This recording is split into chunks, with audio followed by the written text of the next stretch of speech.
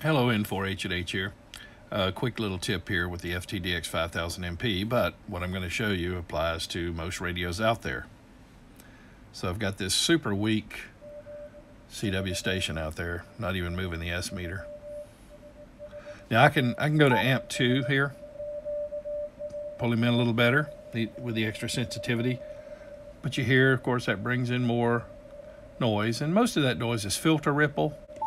So I'm going to kick in the notch filter. Look over on the bottom right of the screen and you'll see that it's currently set 540 hertz, so 60 hertz below my side tone. My side tone is set at 600. Hear the noise come back? Okay, this is my notch trick that you've seen on other videos.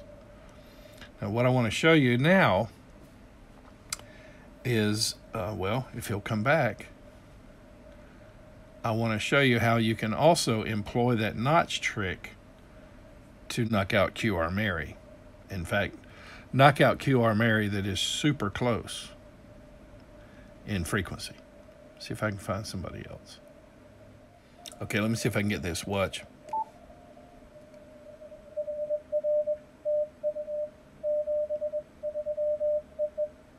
I'll explain it after I do it.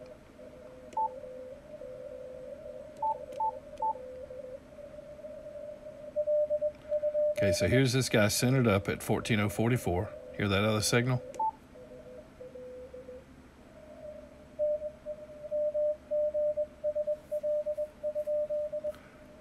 I'm going to tap my CW button top right here on the video. When the station starts transmitting again.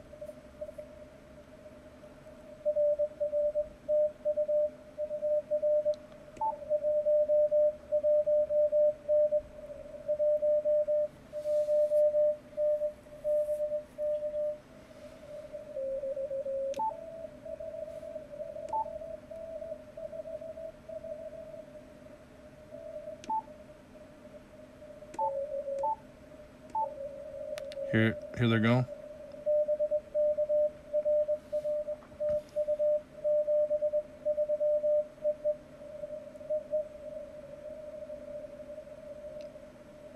Try to catch another one like that. What I want to show you is, while I'm waiting, is if the person you're listening to, well, let's say just you and another person are in a queue. So like if it were me and this person here on 14044 and somebody else comes in near us and is causing interference. Now I can try toggling CWU to CWL, CW upper side insertion or lower side insertion, and just look for the video I shot about that called CWU or CWL, the question mark. But so I can try that to, and what that'll do is it'll change the pitch of the other station since they're offset, so it'll make it either a low pitch or a high pitch. Let's see if another one comes along.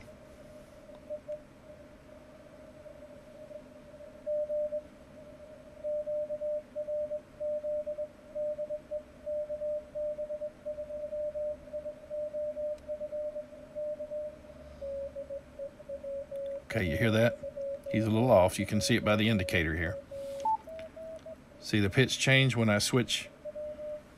I went from CWU to CWL. See then the display.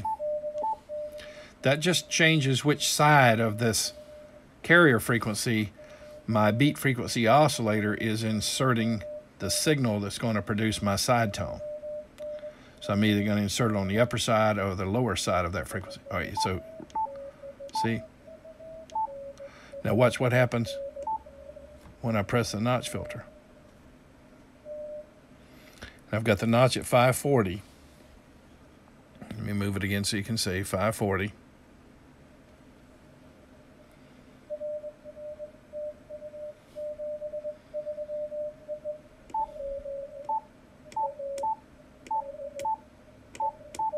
See how that cut them out?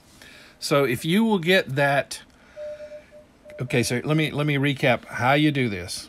When you got somebody that's offending, whether they be coming in from higher or lower. And that, I mean, that station was literally not even 50 hertz away. If I toggle from CWU to CWL, whichever way you have to go, you want to toggle so where the offending signal is the lower pitch. And then you kick in your manual notch and you adjust it to the point where you can still hear the station you want to hear, but you knock out that low pitch. Hopefully you caught that as I was toggling back and forth. See if we can get another example in here.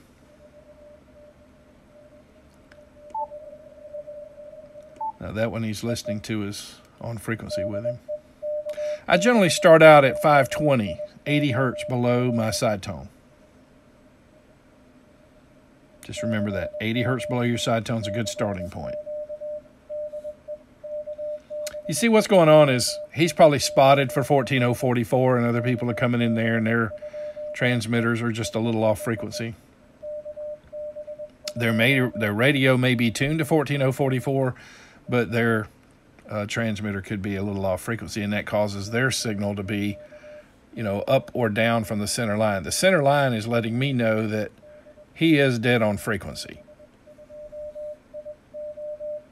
And that lets me know that I am hearing a 600 hertz side tone, or pretty close to it.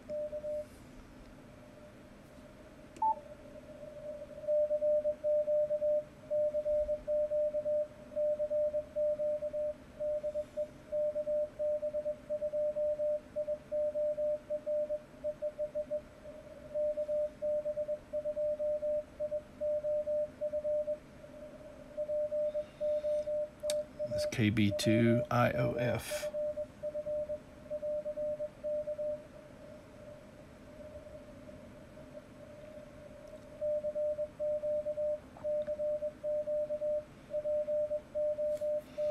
Well, you know what? He's a strong signal, so why don't I just use him?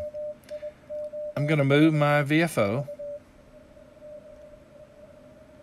So he was straight up 0, 0, 0. I'm going to move 40 hertz. Okay, you hear him? That's him. Notice his pitch is low. That's good. Now, I could hit CW again and switch it over to CWL, lower sideband insertion. Hear him go high pitched, so I want him low pitched.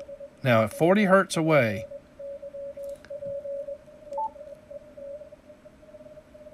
see, I just turned him into chirps, 40 hertz away. Now, if he was 60 hertz away,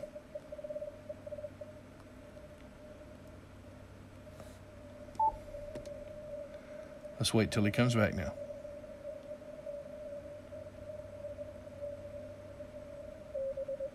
There he is. So 60 hertz away. So even that strong signal can be knocked way down, like almost just, I basically turned him into chirps. So just wanted to give you another tool in your arsenal there. So any radio could do this. Here's the key. Use your CWL or your CWU option to get that offending side tone to be low pitched. Okay, again, meaning that you're in a QSO with somebody and somebody else comes in. Let's say he's 100 hertz away. You're gonna have no trouble at all knocking that out. I've shown that in a video a month or two ago when I was comparing this radio to the FTDX10 for fighting QR Mary. I think that video is entitled "Sherwood Should Have Retested the 5000." Yeah, his test is a little different, but in other words, the 5000 can hold up to any radio out there if you work it correctly. So back to my point. So if somebody moved in even as close as 60 hertz away, I can deal with it. If they're 100 hertz away, I can knock them out completely. And the key is, look at that. Hear that signal? You just toggle your CW key to where you make that offending station a low pitch. Let me turn off so you can hear. Okay, you hear the low pitch? I don't want him high pitched, I want him low. Engage your manual notch. Now, also, you need to go into your menu and make sure your manual notch is set to narrow. Put it on its most narrow option. So he's only 60 hertz away. How do I know that? Let's move down. There he is. Centered up. Now I'm going to go 100 hertz away. Let me turn off the manual notch. So here we are 100 hertz away.